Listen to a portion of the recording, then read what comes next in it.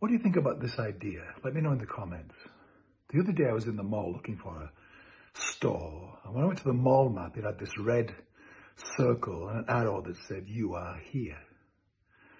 And I kind of realized that if you don't know where you are, anywhere is an option to go, isn't it? You can set off in any direction with no sense of it being the wrong direction if you don't know where you are, what your start point is. And this is true in life. I wonder what your "you are here" place is, spot is today.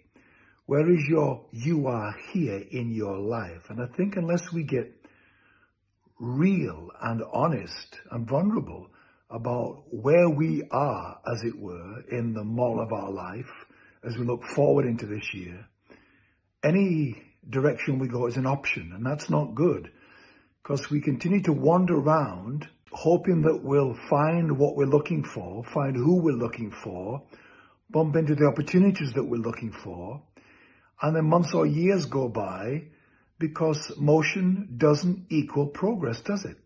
Busyness doesn't equal progress.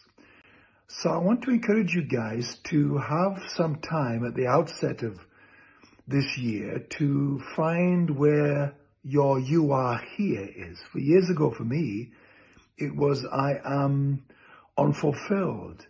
I am a people pleaser. I can't find my no voice. I am tired. I am exhausted. I am unhappy.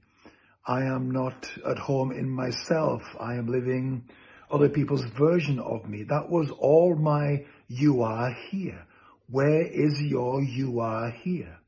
And the more real and the more open and honest you can be about that, the clearer your start point becomes. Everything you do after that becomes progressive, meaningful, expansive, things that we do.